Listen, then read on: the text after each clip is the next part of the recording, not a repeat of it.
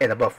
So let's do 10,000 minus 996. Okay, so how we usually do this question is you have 10,000 and then you write down 996, right? Then you do the, okay, I give it a 1, so it's 4. So over here is 0. You give it, okay, then it's 0. Then over here you give it, so it's 9. Okay, so you see, I don't know how much time I take to finish, to get the answer. Okay, but actually there is a better approach to do this question. The approach is this. You write down 10,000. 10,000, yes. 996. Okay, so you don't do 10,000. You do 9999 plus 1.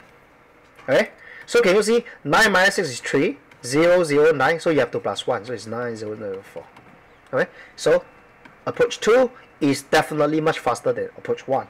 Okay, and you will get the answer very fast and without problem.